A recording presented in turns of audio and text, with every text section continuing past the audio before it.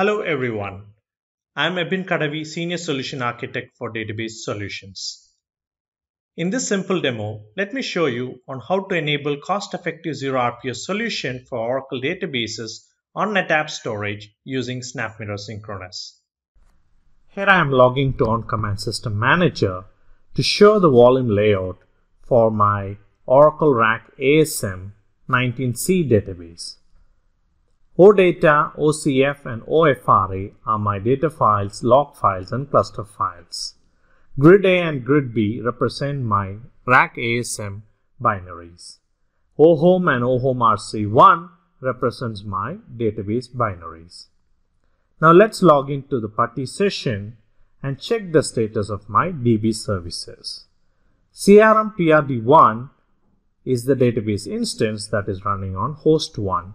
And CRM-PRD2 is my RAC instance running on host 2.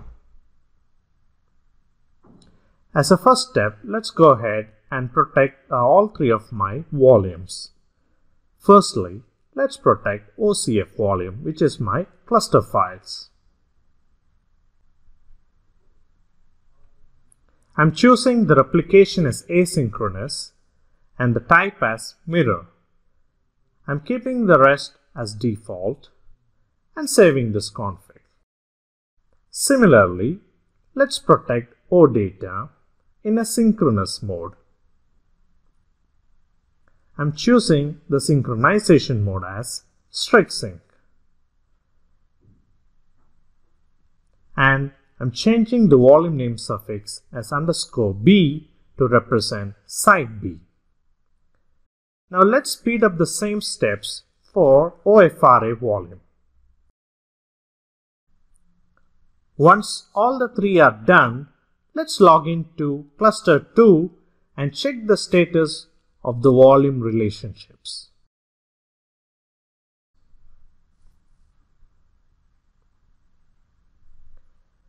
As you see closely, the status is shown as transferring. Let's give a minute and wait for the baseline to get completed. Well, I could see OData is in sync. Now let's go ahead and simulate a disaster scenario in cluster 1. As you notice, all three of my volumes are offline. In parallel, you could notice all my synchronous replication relationships would have gone bad, hence you could see the status as unhealthy. Now as a second step, let's go ahead and break the mirrors. Firstly, I'm breaking my cluster files. Similarly, let me quiesce the relationships of data and FRA. Well, all two of my synchronous volume relationships have been quiesced. Now let's go ahead and break them.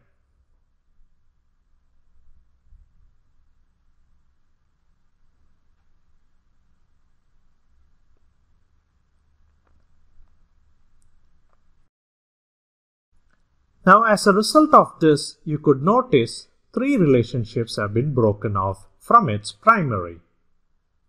Now, as a third step, you could log into the PuTTY session and discover all my new storage devices from site B.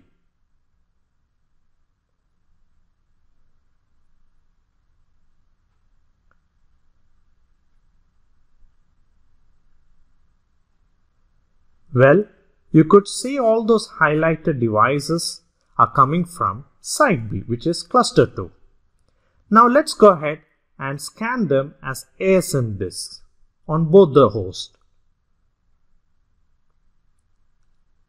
Well, let's give a break and check if Oracle can bring up its own service as part of its HAS capability.